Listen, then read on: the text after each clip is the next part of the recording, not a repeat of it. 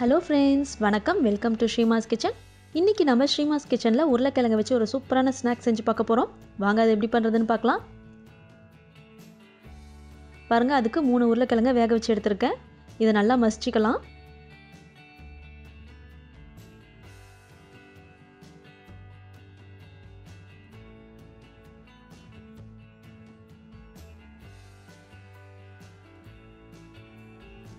பாருங்கள், நல்லா மசிச்சாச்சு. இப்போ இதில் 2 டேபிள் ஸ்பூன் அளவுக்கு சர்க்கரை சேர்த்துடலாம். சேர்த்துட்டு இது நல்லா மசிச்சிடுங்க. இன்னும் அந்த சர்க்கரை நல்லா கரைஞ்சி வரணும், அந்த அளவுக்கு மசிச்சிடுங்க.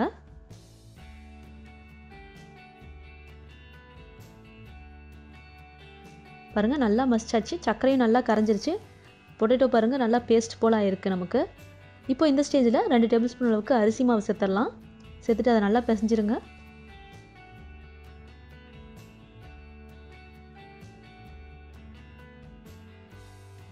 நீங்கள் நார்மலாக வீட்டில் யூஸ் பண்ணுற அரிசி மாவே சேர்க்கலாம்.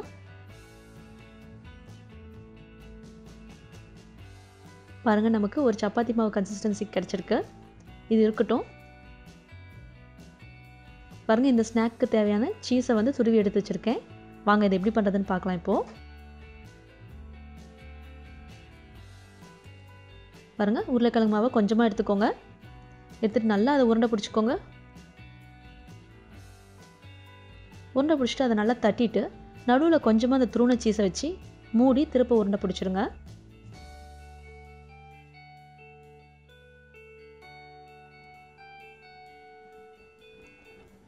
பாருங்கள், அவ்வளோதான், நமக்கு ரெடி ஆயிடுச்சு.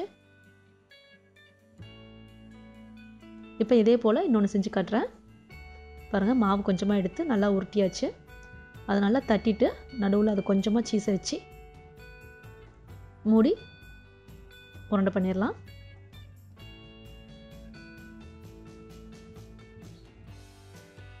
அவ்வளோதாங்க, இதே போல் எல்லாமே செஞ்சிடலாம்.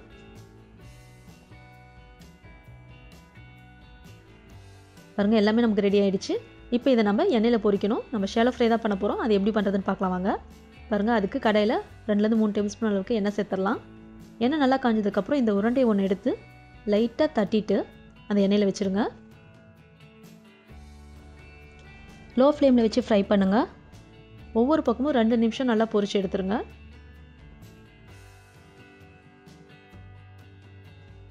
பாருங்கள், இந்த பக்கம் நல்லா வெந்துருச்சு. இப்போ நம்ம திருப்பி போட்டுடலாம்.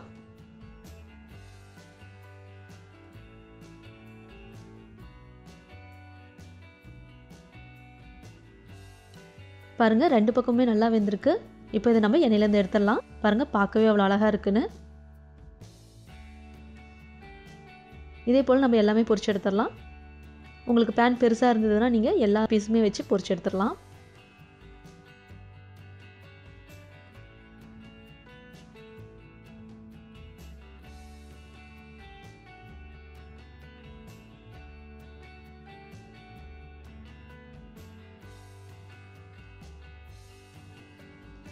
பாருங்கள், அவ்வளோதான், நமக்கு எல்லாமே ரெடி ஆகிடுச்சு.